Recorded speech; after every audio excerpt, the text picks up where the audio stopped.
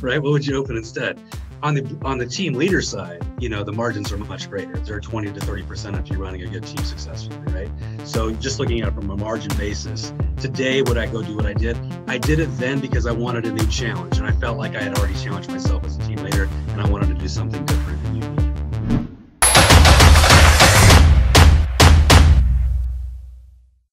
What's up, everybody? Welcome back to another episode of Road to 10,000. I, of course, am your host, Ricky Carruth. I've got my guy, Juan Carlos Berardici. What's going on, my man? I'm going to get it one of these days. How Ricky, you doing? I'm doing good, man. I'm excited because there is so much going on in real estate nowadays. Yeah, that's to say the least. That's to say the least, man. Yep. I got name one thing. So name one thing. I probably get 55 emails a day about the shortage in the housing market. It's not just a local thing. I'm hearing it in New York, in Florida, in California. It's all over the place. And then people are bugging out because the interest rates are at a rock time bottom. There's not enough houses on the market. Stocks are dropping all over on Realogy, Zillow, Remax, EXP, the whole bunch of them. And there's a lot of uncertainty in the air. But you know what? I kind of feel pretty good right now. I feel that I'm positioned. My team is positioned. It's all about the Game of Thrones reference. Winter is coming, right? You going to be prepared? Give me something new, though. Give me something new. That's old news, right? Shortages of inventory. Stocks are down. Give me something new and exciting. So, you know what I've been following a lot? I've been following crypto a lot, right? So this whole crypto buzz is booming. We have the Dogecoin jumping to all-time highs, and then it dropped when Elon Musk went on SNL 2 nights ago. Yeah. There's a lot of buzz going on, but something I'm tracking that you probably haven't been looking into, I track luxury cars and luxury goods. So have you seen the cost of a Rolex watch over the last 2 years? No, but I can only imagine. I mean, everything else is sky high, Everything's a sky high. So I don't know too much about hyperinflation. I'm not an economist, but what I could tell you is the cost of products over the last 2 to 3 years, including real estate, is really, really high. And if you factor that all in with people are spending money left and right and people want to buy houses, who knows what we're in, man? Let's go back real quick, though, before we bring our guest on here. I want to talk about this uncertainty of the market. What exactly is uncertain?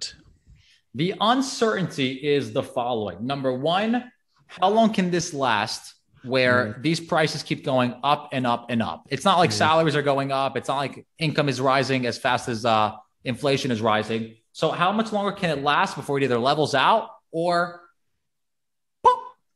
Okay.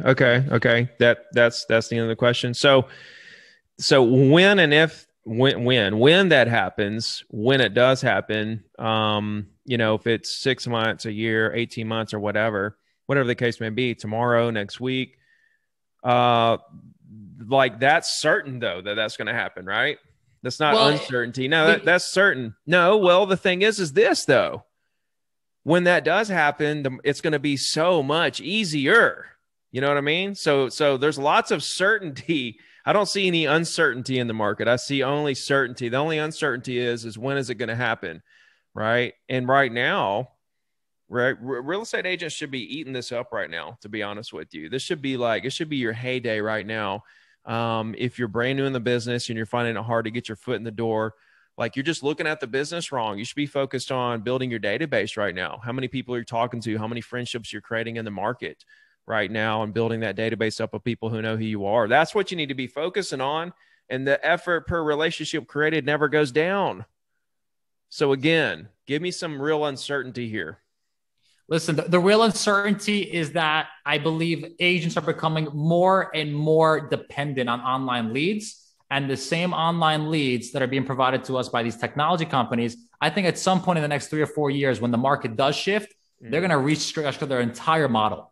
And when that happens and there's no more online leads coming out and the agents haven't been building their databases, well, what's going to happen to them? I know what's going to happen to us. We're going to flourish. We're going to do better. We're going to get more market share because the old agents left the business. And we're going to take on more clients than ever because our database is going to feed us. So I think there's a transition happening from a lot of people. Real estate agents should literally just shut down all notifications of all the media outlets and what interest rates are, and like they need to show it, because none of that matters at all whatsoever. So we could talk about this all day, man. But who we got with us today?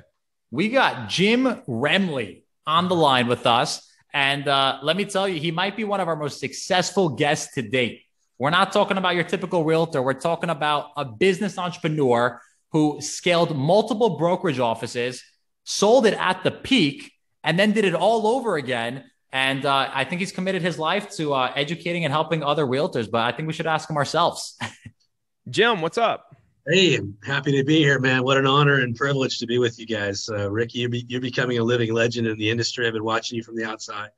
And as somebody who's been in the business 32 years, watching somebody rise as fast as you have, it's been quite a ride for you, and you're doing amazing things, brother. It has definitely been a roller coaster, bro. I can tell you that much. No, man, it's a pleasure to have you on as well. Tell everybody just a quick little brief background of yourself, of how destiny and fate has led you to the road to 10,000. Well, I'm going to give you a quick bio. I know bios can be boring, so I'm going to make it really super fast. I'm 32 years in the business, got in the business when I was 19 as a college dropout. I worked at a lumber mill before I became a realtor. My buddy said, let's get our real estate license. And he didn't finish, but I did. And so I went the same thing happened to me, bro. The same thing. I never talked about this, but the same thing happened to me. I was in Tuscaloosa and I failed a history class at the University of Alabama. And me and my roommate were like, we're going to go get a real estate license. So we go to this real estate class in this community college in Tuscaloosa.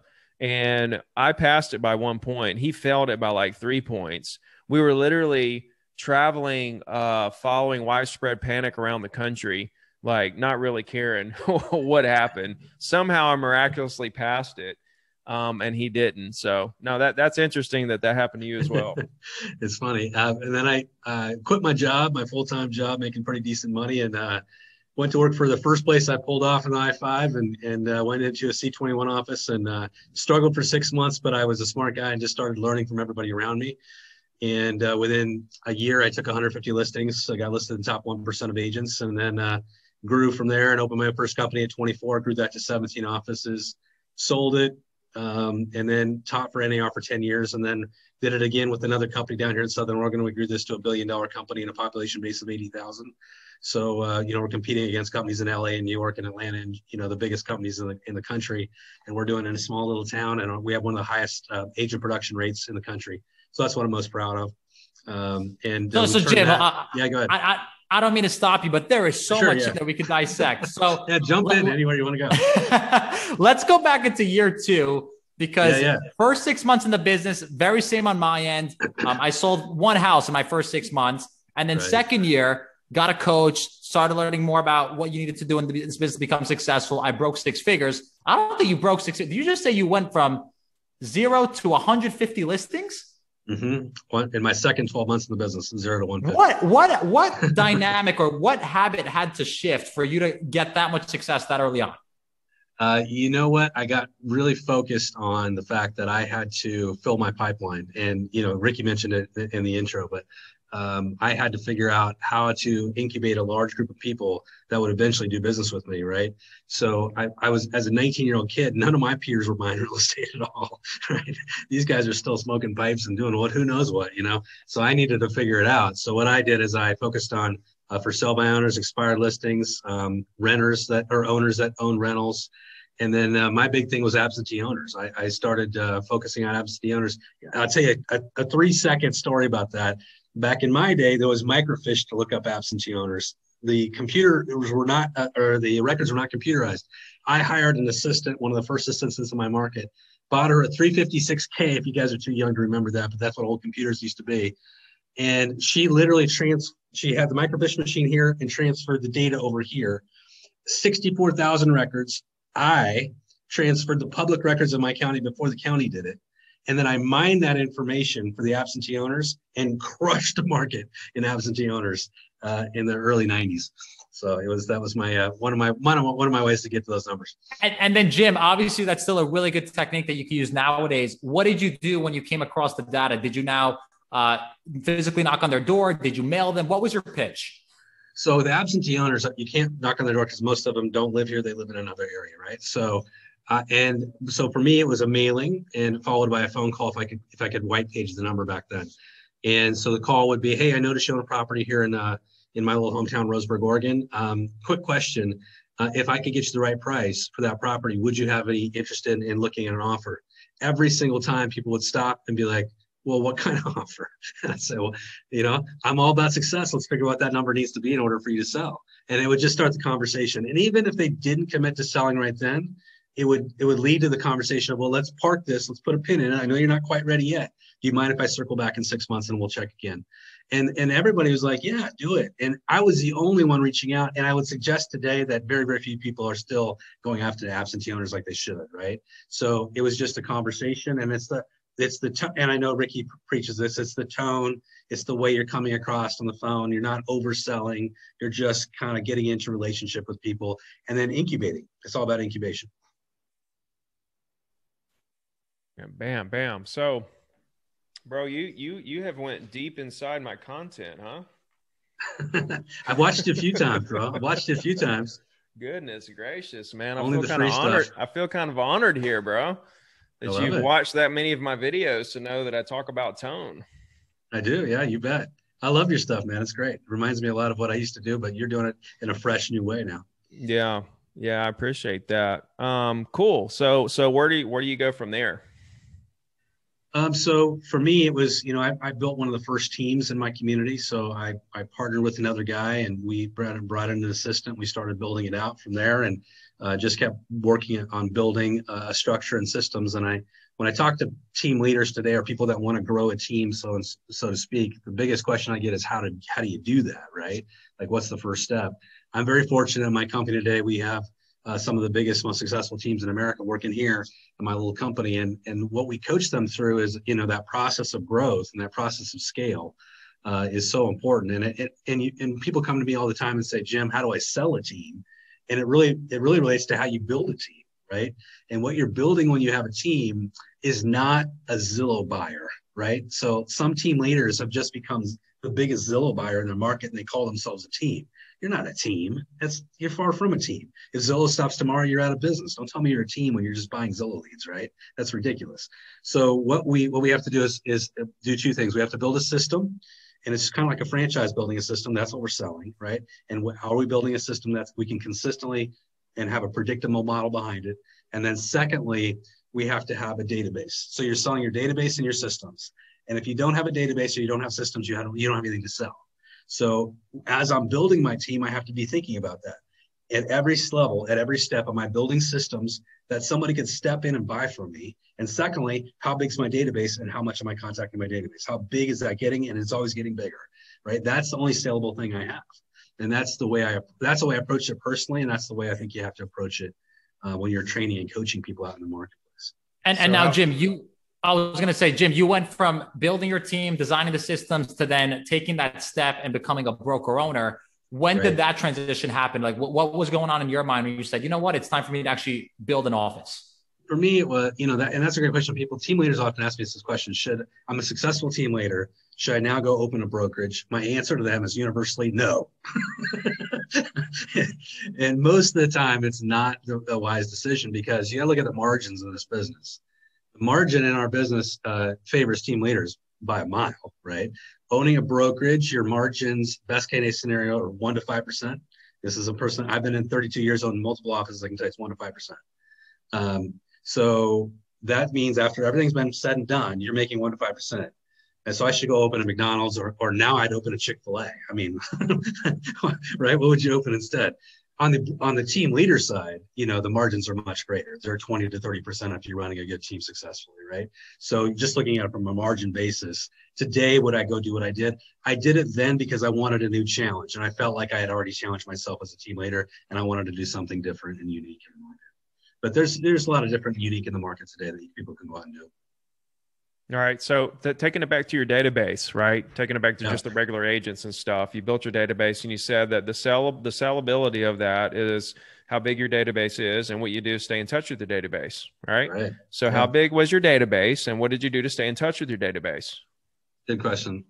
So what I did then is different than what I do now. But what I did then, it was, what we've all been trained to do: calls, notes, stopping by.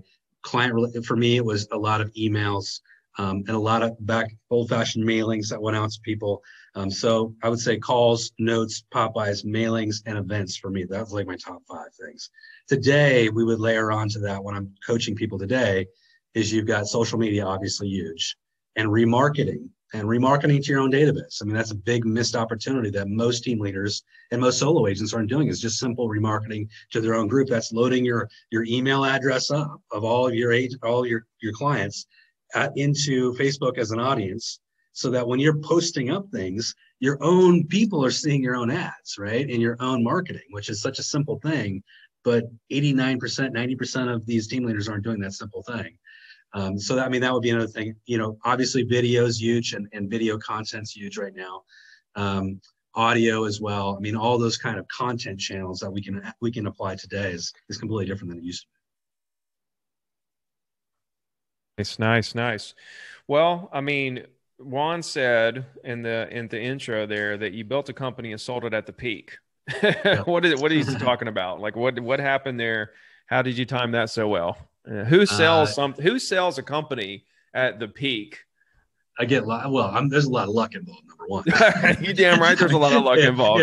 Nobody has a crystal ball, right? No, nobody has a crystal ball for this market either, right? So 2006, the one thing I was watching, and I would encourage people to watch, that I think is an indicator and a little bit of a canary in the coal mine situation, is when you're watching cap rates on investment properties. Mm-hmm. So cap rates on investment properties, 5 years ago, 6 years ago, 7 years ago, when I buy a property back then, my cap rate, I wouldn't buy a property or even look at it really without a cap rate of 7, 8, 9%. That's what I would be looking for. And I could get it all day long. I buy property all the time. I'm an investor. Today, it's a struggle to find properties that truly cap when you're really looking at it at 5%, right?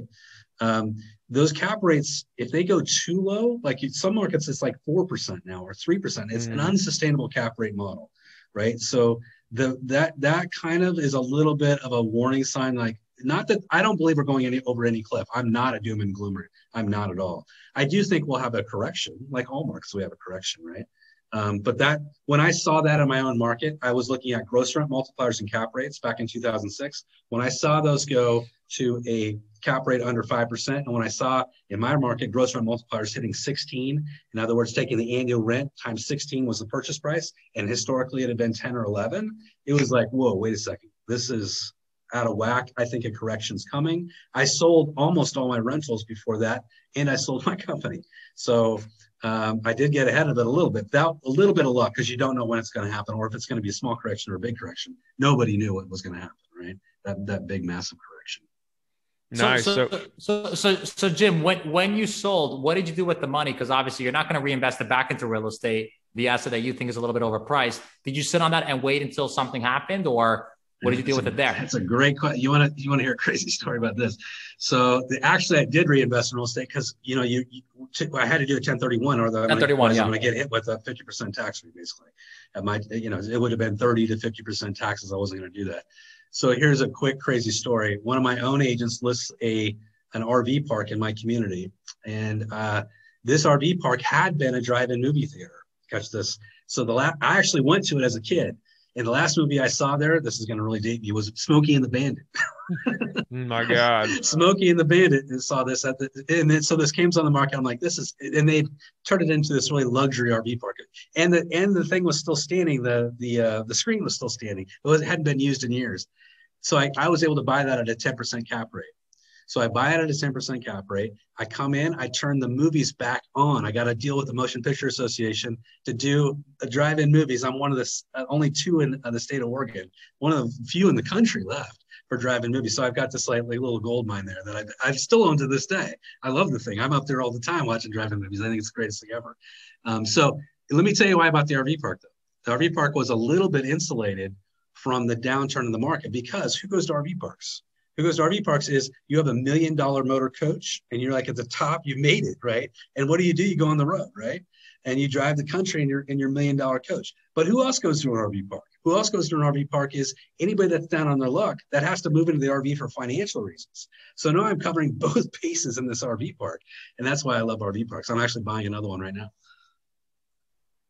Nice, nice. So that ended up being a really good investment for you, I'm sure. Yeah. So thinking about you noticed the market then that things were getting out of whack and it was time to get out. What about right now? Like, how does that compare to the market currently? There is some analogies to the market currently. Cap rates are getting lower now, and across the country, it is still it's hard to find a deal at 5% today, right? For a cap rate. So that is a little bit of a little bit of a red flag.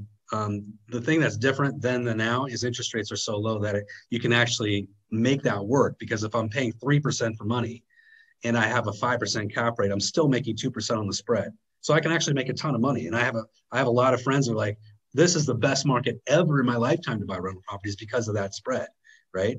And so there's just a different way of looking at it because we have market dynamics that are different.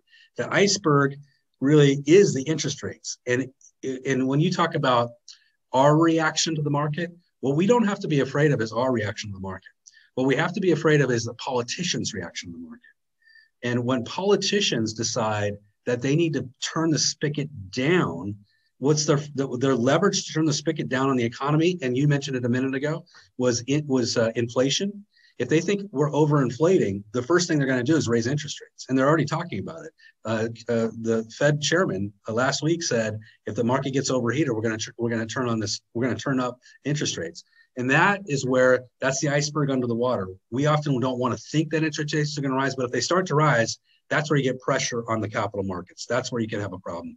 I still believe the market has legs because of our supply demand.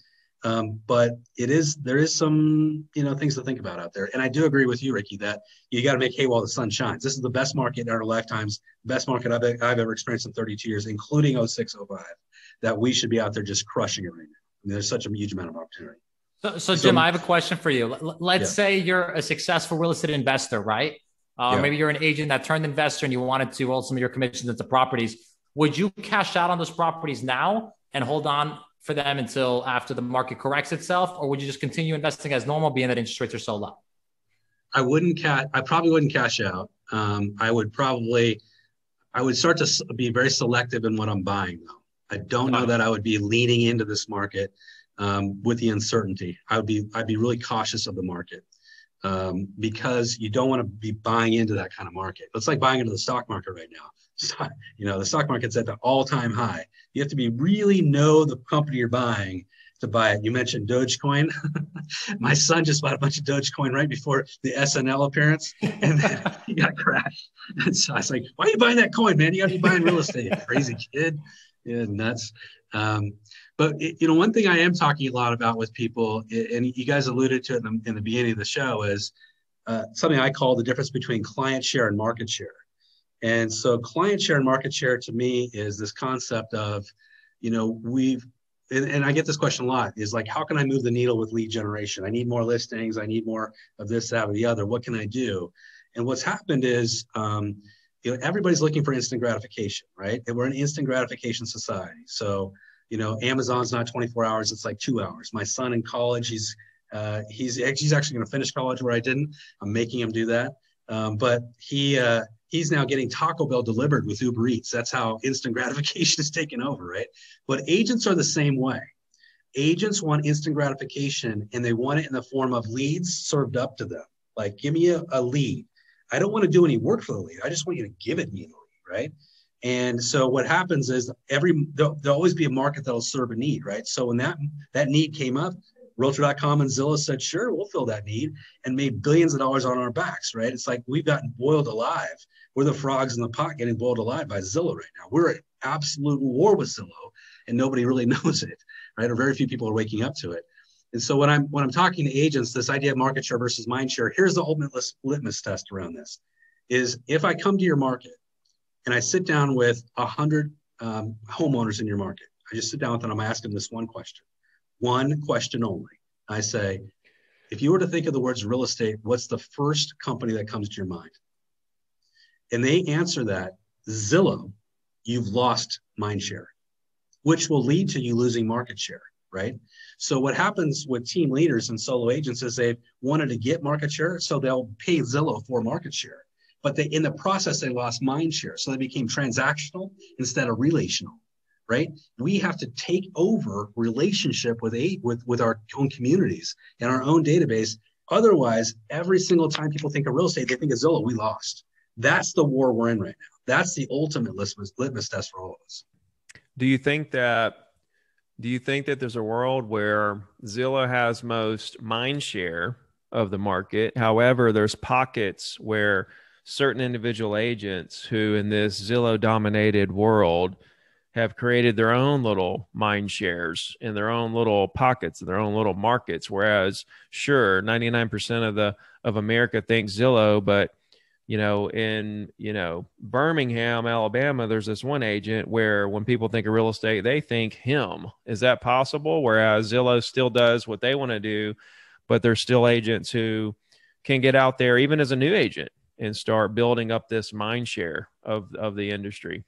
I do think that's possible. And I think that's where we're headed, honestly. I think it's absolutely possible. And I think that's this is going to get down to an individual kind of ground war, where it's going to be individual, like Ricky's talking. It's going to be pockets of agents that are going to win this. And it won't be companies. It won't be the Remaxes. It will not be the Windermere's or Donald Scott's or the big companies of the world. It's going to be individual agents that are winning this war or losing this war at a ground, kind of boots on the ground level. 1000%, I agree. The biggest thing when I'm talking to agents and I'm coaching people is I'll say, who do you think your number one competitor is in your market? And they'll always name some other agent. And I'll say, you are absolutely wrong. Your number one competitor in your market is Zillow because that's who's winning the war right now. It's actually their self though, huh? Because it's really competition with their self to get out there and build that mind share. Zillow has nothing to do with, I'm sure you would agree, their ability to go out there and acquire as much mind share as they possibly want, right? I agree, yes. Does Zillow have the power to take it away if you want it and you work for it?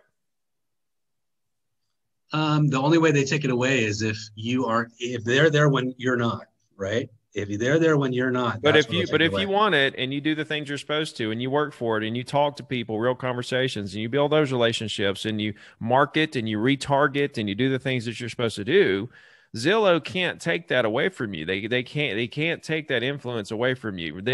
As far as influence goes, right? Yeah. Now is there something deeper there? Is there a price? Is there a price competition going on there where they could, like, you've opened up this can of worms here and you've said we're at a war with Zillow and we've got market share versus mind share. I really want to hear your thoughts on, like where this is going, because so many agents are so scared about what you're talking about. Okay. But not one single person has told me, okay, this is where we are now, point A, and here's point B, where Zillow has completely dominated the market and made real estate agents obsolete. No one's told me how we get from point A to point B. Mm-hmm. Do you know how we get from point A to point B? Point A to point B, meaning the agents taking back control of mindshare, or point A to point B. B meaning Zillow has completely made real estate agents obsolete. Real estate agents don't exist anymore. We haven't seen it yet, but here's where they're starting that path. I'll tell you that, because in many areas of the country, you're seeing now the iBuyer phenomenon, and everybody's mistaking this iBuyer phenomenon for what it is. iBuyers is not about Zillow buying houses. That is the misnomer here. iBuyer is about Zillow winning the war for seller leads. For listings, yes. For listings, right? So you look at like Phoenix, where they entered the market. 20,000 people pushed the button and said, yes, we want an offer on our home in the first 6 months. How many houses did they buy? Less than 200. That's less than 1%. Mm-hmm. What happened to the other 19,800 leads? They were sold to realtors in that market, right? And now they're going to go in a different path. You're looking at in like where I'm at, or close to where I'm at, like Portland, Oregon, Seattle, all over the country, where they're not even going to now farm these out to these other agents. You know why? They're not going to do a widespread distribution like they do buyer leads, because they think seller leads are too valuable, right? So now they're going to say, we're only going to give them to the top 100 people that we've predetermined to receive seller leads in this market. And that's going to be a higher referral fee. It's going to be more like a 50% referral fee. So what happens, you become like an Uber driver for Zillow almost, on the seller side. And you can guarantee that 50% is going to get inched up to 60%, 65%, 70%. It'll start to eat away. And that, to answer your question, we're not there yet. But again, we're just getting boiled one thing at a time, right? Well, here's a thought, okay? And I think that as soon as digital hit the scene, okay, you had a wave of buyers who chose their agent online, okay? And I think we've been through several cycles of that, whereas buyers had unsatisfactory service because they picked a random agent they didn't know, and they had unsatisfactory service. And now the industry's leaning heavily back into, once they find the property on Zillow or wherever, they're going back to an agent they have a relationship with, that they trust, to represent them or to help them or to consult them through that transaction or through whatever situation they're going through. They're leaning back from picking their agent digitally to picking their agent that they already have a relationship with. I think that we're having a shift there back. It was that way before digital, then digital took it away for a second. Now we're going back.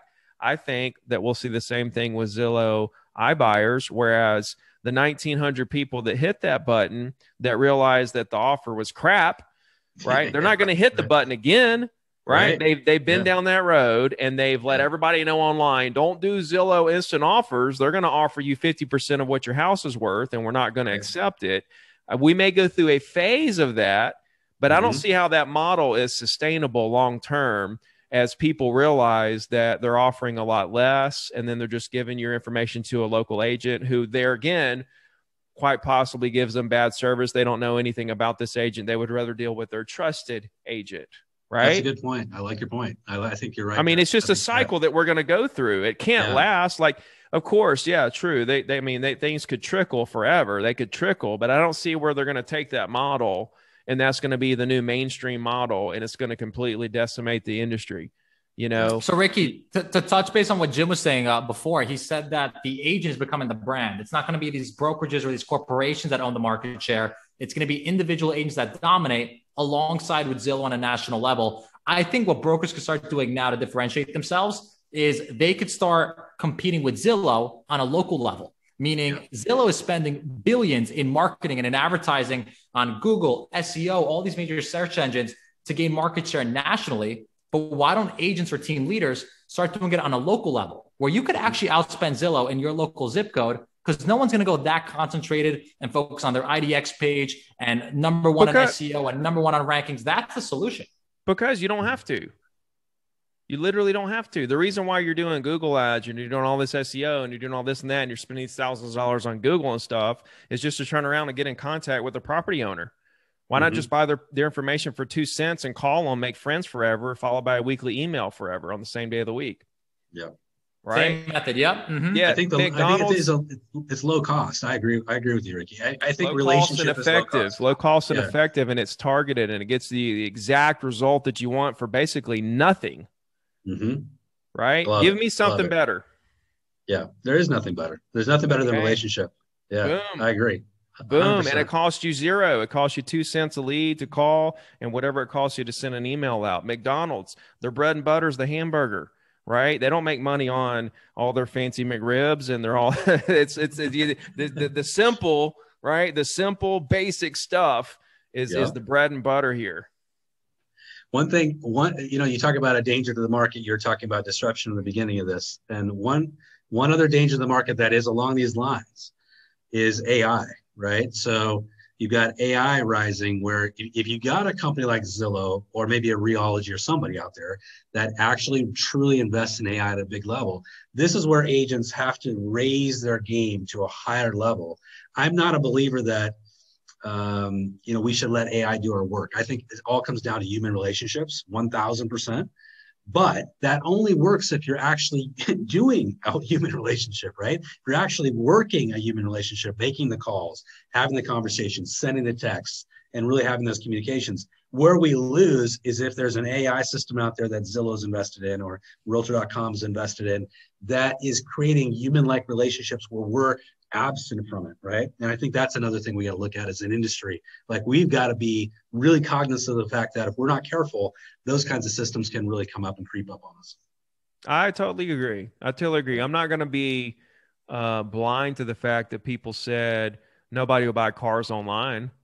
Right. Or nobody will buy insurance online. I'm not going to be completely naive to the fact that, you can't ever say never on some of this stuff.